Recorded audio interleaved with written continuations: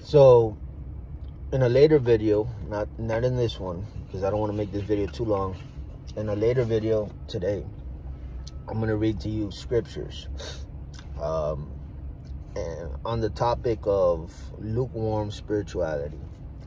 Now, before I get into that, we first have to start somewhere, the introduction in terms of understanding the foundation, right? I don't know where you're at. I don't know who I'm ministering to, but I'm going to be led by the Holy Spirit in order to help people navigate through their life, their worldly life, their earthly life right here. Now, I'm going to try to take my mind back all the way to the beginning of when I was either first beginning or I had all these questions. I have all this understanding now because of a lot of ruts and pits that I fell into. That's the first thing I want to say. Pits and ruts, they teach you something. Anytime you bump your head, you learn a lesson. Now, of course, sometimes the lesson is not like, oh, I learned my lesson, I'm going to do an about face and walk in the opposite direction. Sometimes it's not that easy. But nevertheless, God uses your bad decisions to teach you that that's not going to get you anywhere in this life. So the first lesson is for people to have an understanding. The Bible in the book of Proverbs says, in all you're getting, get understanding. In the book of Proverbs, it will teach you how to live. It will teach you it will teach you how to navigate through life, right? The do's and the don'ts. I highly suggest you read the book of Proverbs because it will help you to make wiser decisions and kind of like it teaches you about who to watch out for, what type of characters there is out there, who not to be. And the reason why who not to be is because they reap curses. Like, there's reasons why God says stay away from drugs and stuff like that. It's not so that you won't take pleasure. He'll say stay away from bad company. It's not so that to keep something from you. That's the devil's spin and perversion on God trying to help you out. Any good parent out there will tell their children to stay away from danger. Now, you've heard of the saying, curiosity kills the cat. Well, the people's like curiosity will go and venture out and say, why shouldn't I stick a fork in a light socket? Well, why shouldn't I? And it's when they do it, they get zapped. They're like, dude, stupid idea. I don't want to do that again. Or you tell a person, a child, don't put your hand on the oven, it's hot. It's like, I see it glowing red, but I gotta try it. And so then you go through these life lessons, and I'm using like stupid little examples, but you go through enough of these things that start teaching you about life. And so anytime you fall into a pit or a rut, it could be financial, it can be with relationships, sooner or later, mostly later. Usually it's not sooner, mostly later, years later, they capture the revelation that I don't want to be with people like this. They suck up all my energy, they use me, they don't care about me, it's not worth my time, they take away my peace, all my money gets lost. You know, I don't want to I want to preserve so people start putting boundaries, a fence around the things that they care about. Now, mostly people lock their doors at night because they want to preserve and protect their own family and their possessions. But people don't do that with their heart, and they should. People don't do that with their soul, and they should. People don't do that with their mind, and they should. In the book of Proverbs, it says that a fool vents all his feelings, but a wise person holds them back. And I thought that was interesting because it's like you're not supposed to just tell the wrong people all kinds of information, because you can be telling an undercover enemy all of your and they hold it against you. And we've all been there and done that. We've all seen what that's like when you tell somebody a weakness of yours. They take that piece of information and they share it with the world, and then it comes back to you and you're like, dude, I told that person in confidence, right?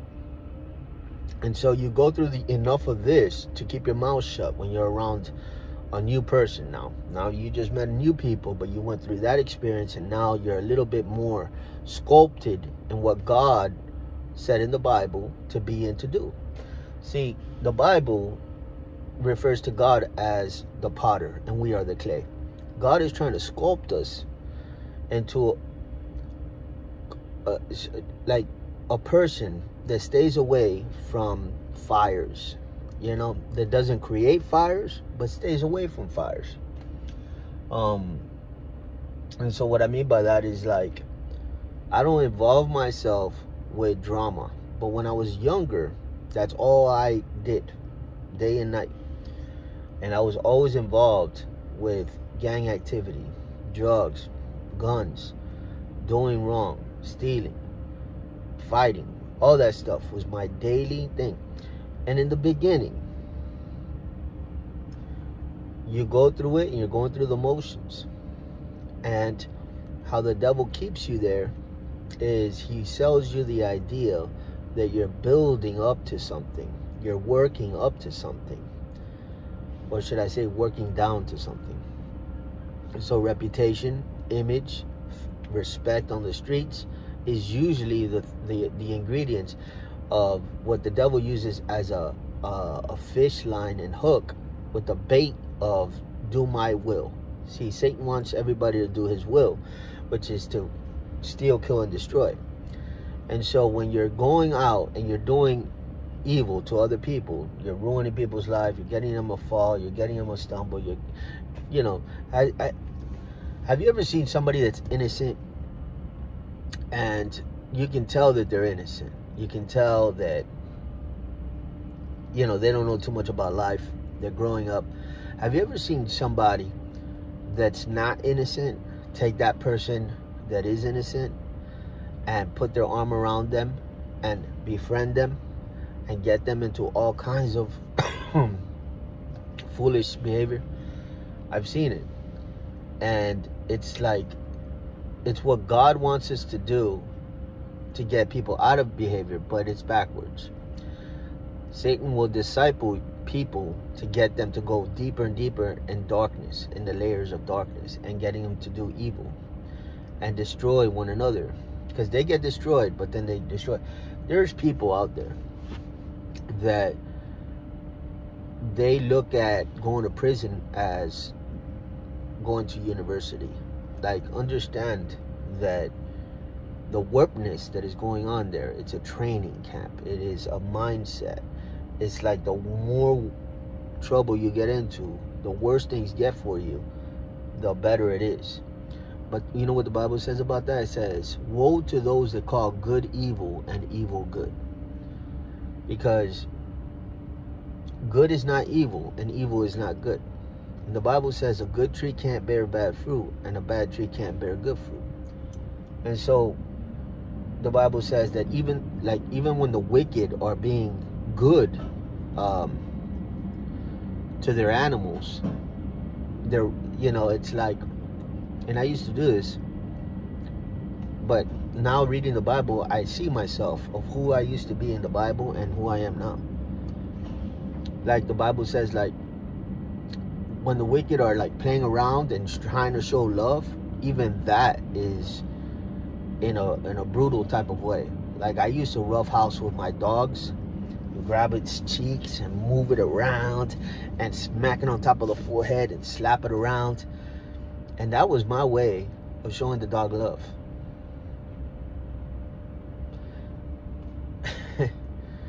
That was my way of showing the dog love. I was me playing with the dog.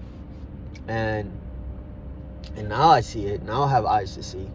Now I have understanding. But back then I was genuine.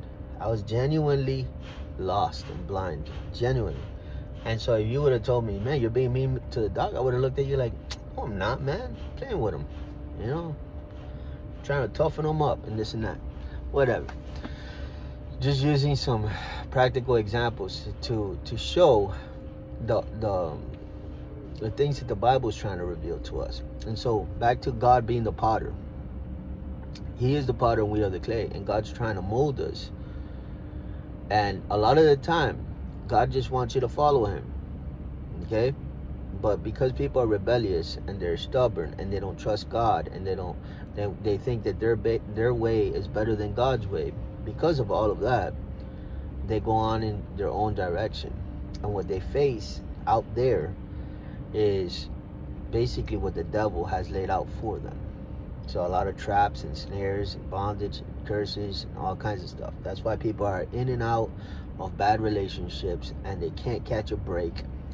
Let me do a pit stop there real quick.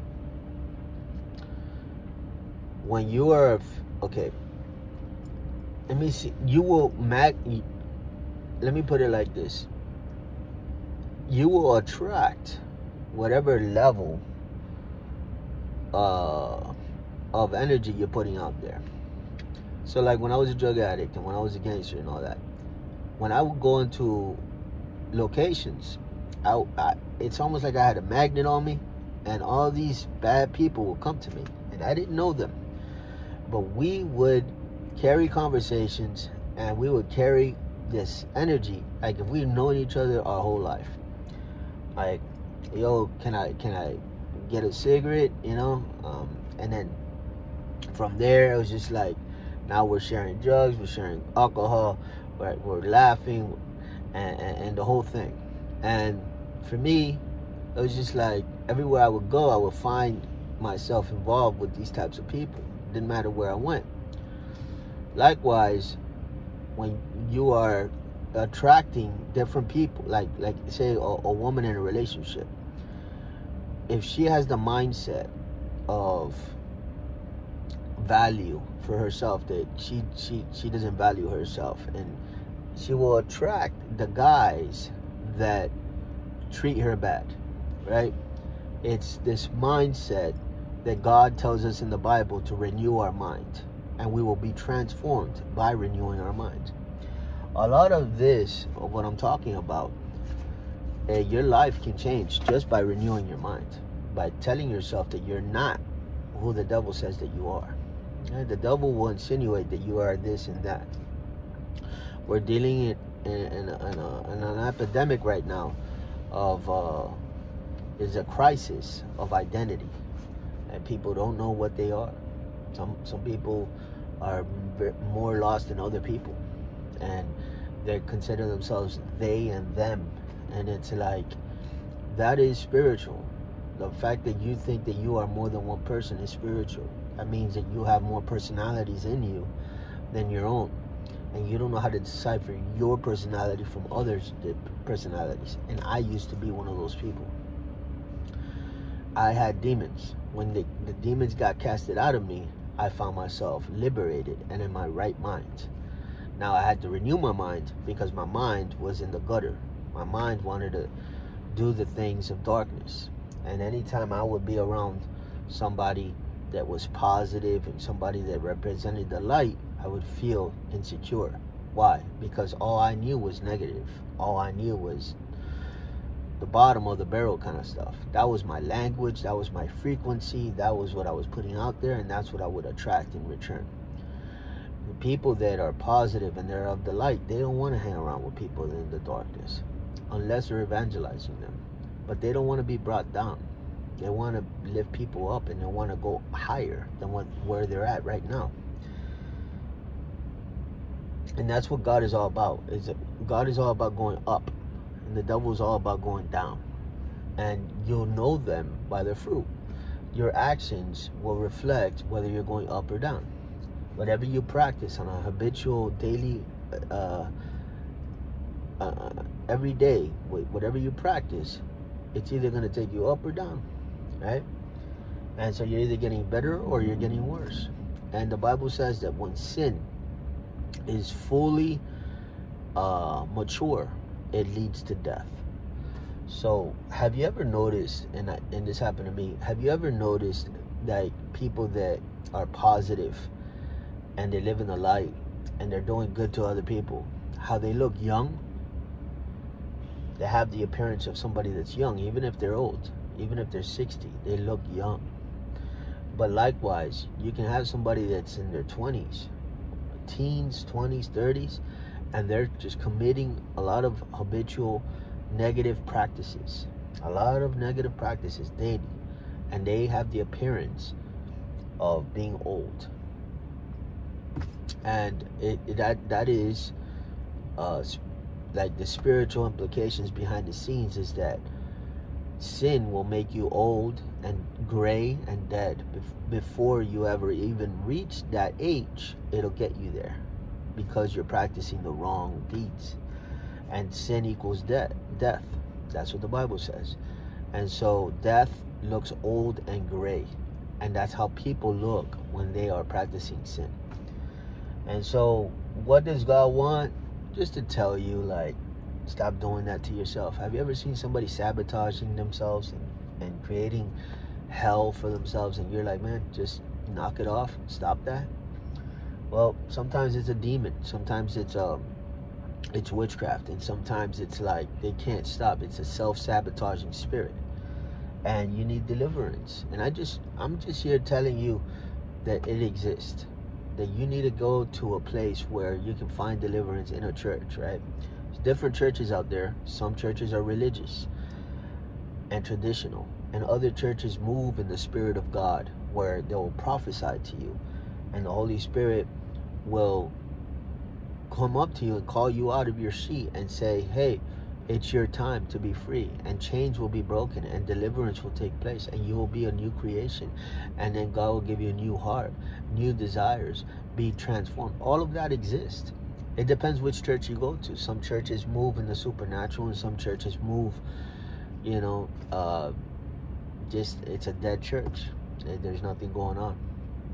And a lot of people are going to dead churches, and they're judging everything by that dead church that they went to. There's churches out there that are not churches at all, but Satan is running that pastor, and that pastor is in sin himself, and he is nothing. He's not a man of God, but he has the building that represents a cross and this and that. People fall for it, and they go into that building looking for help, and they find themselves among wolves in sheep clothing.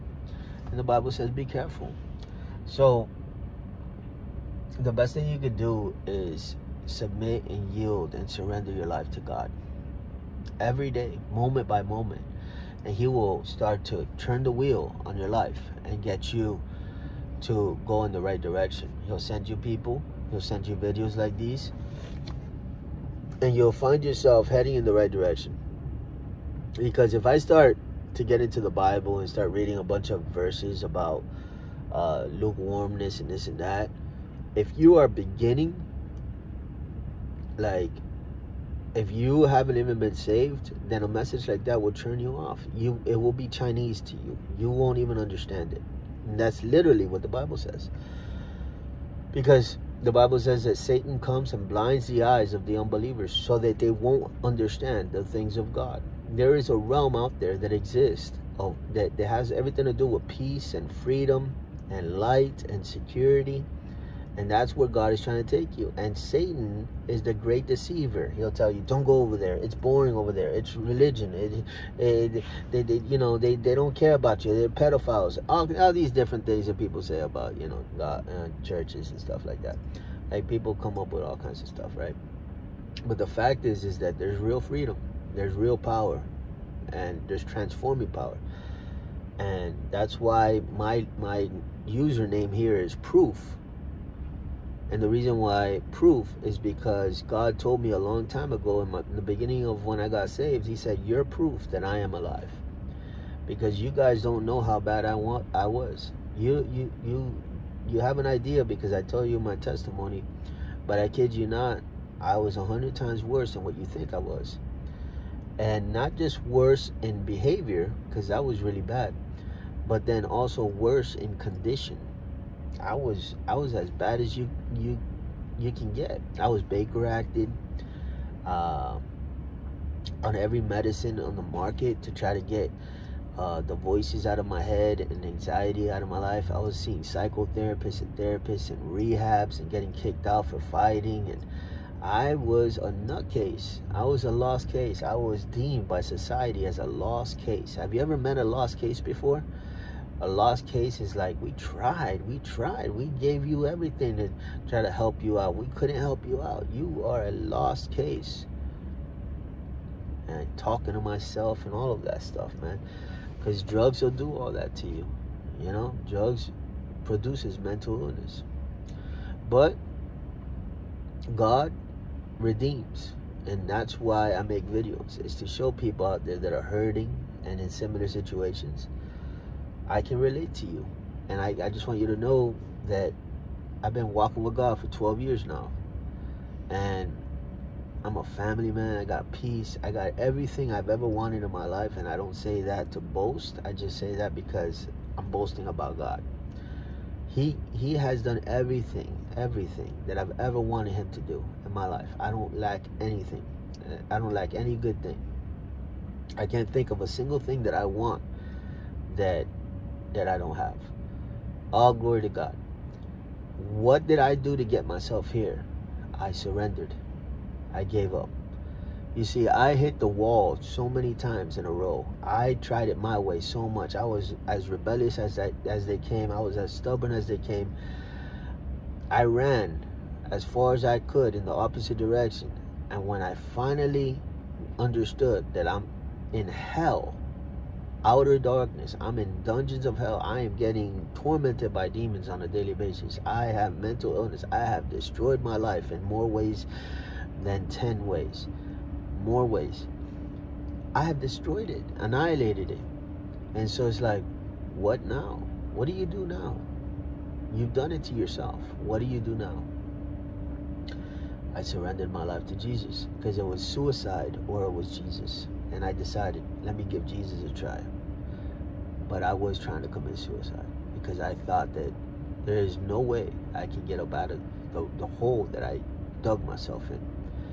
A lot of people out there feel that way. They feel, I am too lost. Not even God can save me. That is a lie. I was very far gone. And God saved me. And I just want to give him glory in this video. But I also want to let you know that if you surrender,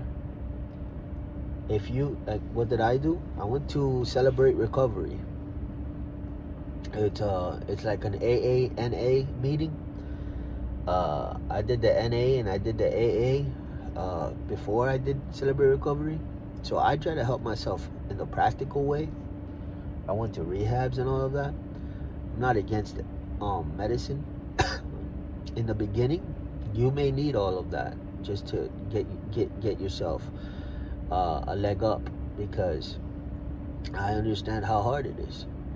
So, but can I say this? It's very true what I'm about to say. It's all spiritual behind the scenes. Everything, all your symptoms, everything that you're going through, everything, like your voices, the torment, the restlessness, the feeling dirty on the inside, the unworthiness, the value system, the insecurities, the fear, the suicidal thoughts, the depression, all of that is spiritual. And if you go to the light and start spending time in the light, you'll be uncomfortable. But the more you return and you fight the forces of darkness by putting yourself in the light will start to break through the darkness. And the more you put yourself and you remain in the light, there will come a point in time where the light has engulfed all the darkness in your life. But in order to do that, you're going to have to become uncomfortable, because the darkness doesn't like the light. So what do they want you to do? They want to isolate you so that you can be alone in your room, away from everybody, and having depressive, suicidal thoughts and medicating yourself. That was me for years and years and years. And you know, it's like I had to decide, because God, he was ready and willing and able to help me, but I had to decide. And the devil kept telling me lies. He kept trying to get in my way of making the right decision. You know, the devil is a person that would tell somebody else, call him, you know, and all of a sudden you're thinking about going to church, and then somebody's thinking, hey, why don't you come with me to go drink and smoke and do this and that? And you're like, what the heck? Like, I'm trying to change my life, and now all of a sudden the greediest person in the world wants to spark me up. Like, this person never wants to spark me up. This person never wants to, you know, be that type of guy, right? To just say, hey, he's a free bag. But now he does, all of a sudden. It's all spiritual, and it happens. And let me say something else. The devil doesn't have anything new under the sky. Like, everything that he's done with me, he's doing it with you. And he did it with your relatives before you. He doesn't have anything new. Once you get to know the game plan, that's why the Bible says, in all you're getting, get understanding. Once you get to know the game plan, you fight against the game plan. You have to rebel. You know, a lot of us are masters at rebelling. We have to rebel against Satan and darkness and the ways of this world, right? If you're going to rebel, become a master rebel. And that's what Jesus was. Jesus came, and he wasn't traditional. He wasn't saying what everybody else was saying. He started to acquire a lot of people's attention because Jesus was saying some stuff that ruffled the feathers of other people, and saying, man, well, why are you saying that? Why are you saying that? Like, it made people uncomfortable. But Jesus is like, I didn't come to fit into your program. I came to revolutionize everything, like flip over tables and call people out. And he said, I am the way, I am the truth, I am the life. If you want to follow me, then you're going to have to prove it, because it's not going to be easy. People are going to be against you. Because Satan has agents, and he'll create obstacles for you so that it can make it harder for you to get to God. But salvation is well worth it. Heaven is well worth it. And the peace and everything that God gives you, and treasure and all of that, is well worth it. But Satan fights so that you won't get there. And it's gonna take you getting very, very serious and making sin your enemy, Satan your enemy. A lot of people are holding the hands of the devil, and they're holding the hands of sin, and they made friends with it. They made friends with their demons. And I was there myself. I've been there and I've done that, because they are the great deceivers. That's what the Bible says. He is the great deceiver. So he tries to kill you, and he tries to befriend you at the same time. That's his game. He puts his hand around your shoulder, and he's leading you towards destruction at the same time. He tells you what you shouldn't do that's going to get you into trouble, and then he condemns you for doing it. And once you start getting upset and angry, and you start getting a revelation, he switches up and he tries to be your friend. He walks on all the streets. So until I got fed up, because I had been in the system such a long time of being deceived, and I've seen all the different hats that he wears and all the different faces that he puts. And once I saw all the different personalities that he tries to hit you with, I said, no. Even when you come at me as an angel of light, I peep it. I'm like, oh, that's the angel of light. That is the devil. Just as much as the devil with horns is the devil. He comes in different forms, and you have to peep it when it's happening. He'll use people to try to lead you astray, and you have to peep it. But the only way to peep it is to be connected to God.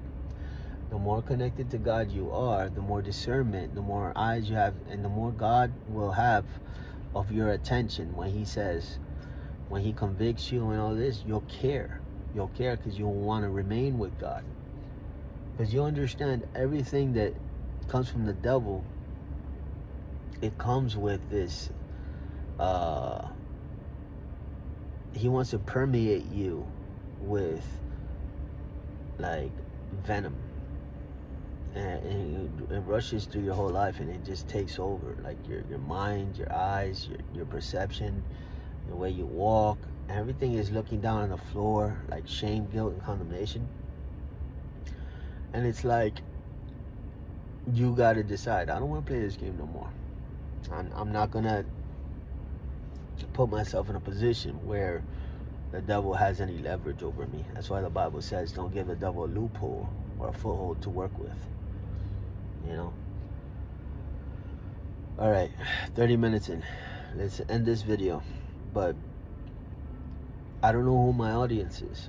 So sometimes I preach a more mature message, and sometimes it's something as basic as what I'm preaching here.